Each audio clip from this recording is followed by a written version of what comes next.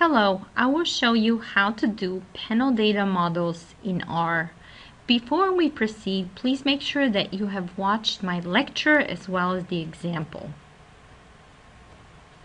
Okay, so here is the R Studio, and I have opened the R program, which is available on my website as well as the data.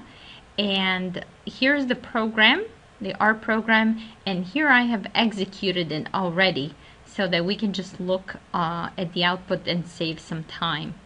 The first thing to do is install packages PLM for panel linear models.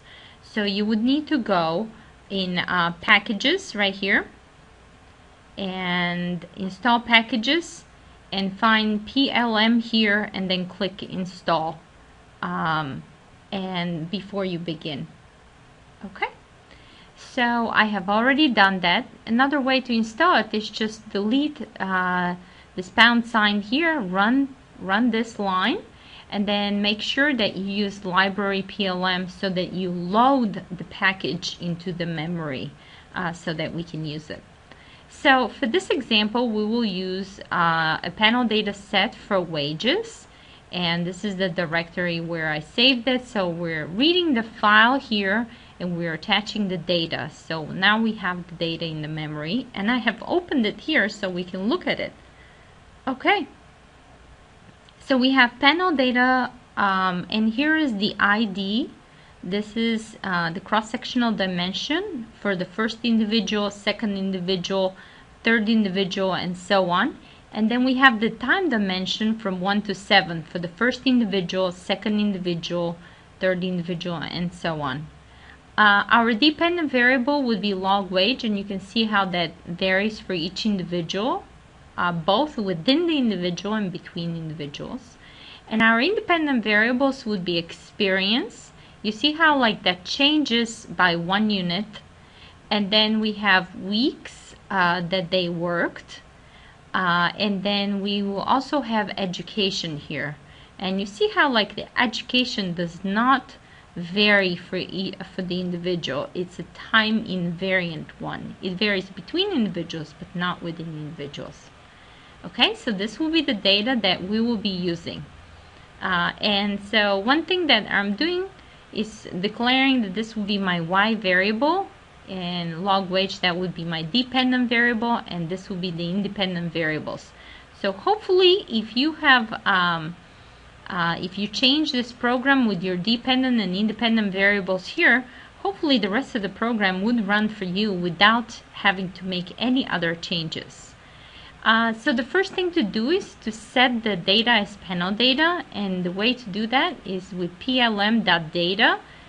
You put here the name of your data file, and index C, first you point to the cross-sectional dimension and then the time dimension of the data, so that R now knows which one is the cross-sectional and the time series dimension.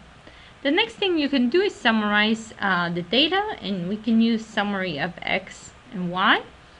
And these are the averages for Y and for the 4 axes that we have here.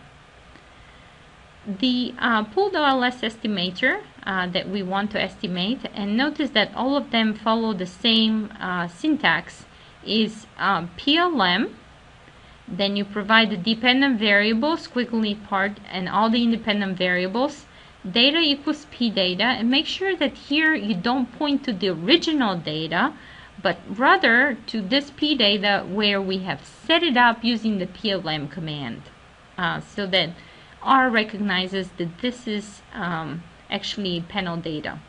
And then model equals pooling, and then we're summarizing this results here that we called pooling. So if we look at the output, these are the results, and we have the coefficients are listed here. Okay, so if you notice here, we have a positive effect of experience on the log wages. The between estimator, again, it's exactly the same syntax as before, except that you put the between here, and these are the results that we get. So we get the coefficient is 0.03. So remember that the between estimator, what it does is it calculates averages for the x and y variables over time and then regresses one on the other. So if the average experience of a person increases by 1 year, then we have a 3% increase in wages, because I'm saying 3% because it's in log wages, the way we measured the dependent variable. Okay? So the next thing to do is the first differences estimator, and you put here for models as first differences. Okay, here are the results for the first differences, and notice that some of the variables actually got dropped here. And the reason for that is that we have,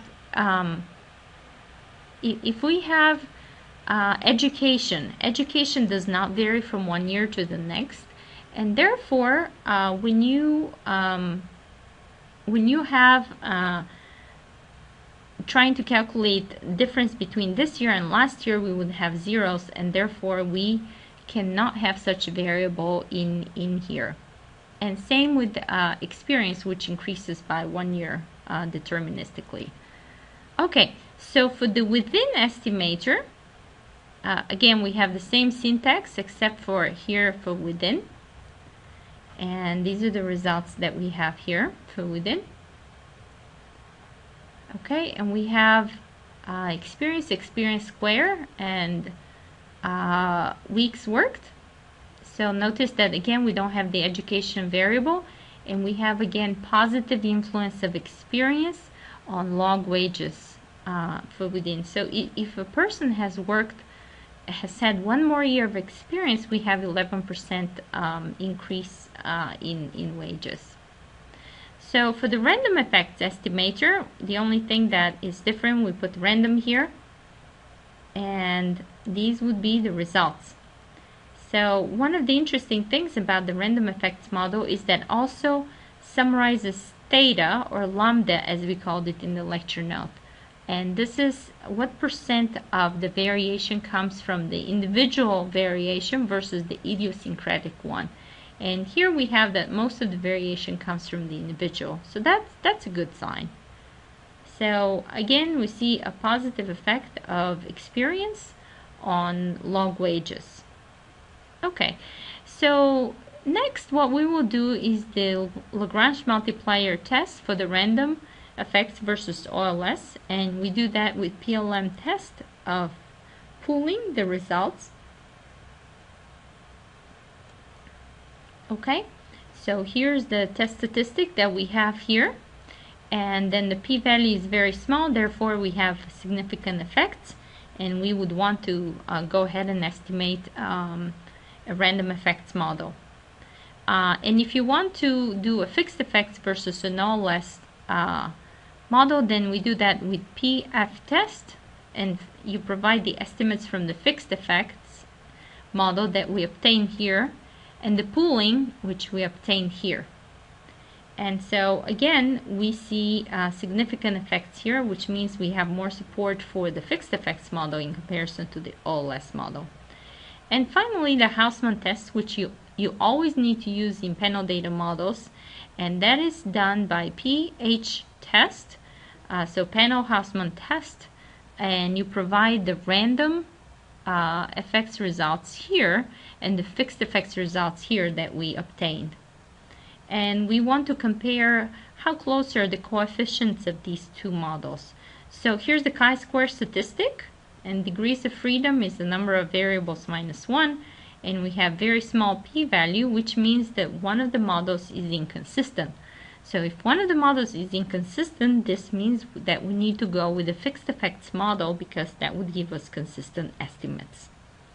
So that was what I had about panel data models with R. Thanks for watching.